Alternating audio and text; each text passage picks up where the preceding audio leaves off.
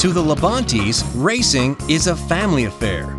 Terry Labonte began his career in 1964 under the direction of his father Bob, racing quarter midgets at the age of 8 in his home state of Texas. 5 years later, Terry's little brother Bobby took up the sport. Racing is undeniably in Terry's blood. He placed 4th in his first NASCAR Winston Cup Series race, the 1978 Southern 500, and won the championship in both 1984 and 1996. What's next for the driver of the number 5 Kellogg's Corn Flakes car? Another championship, of course.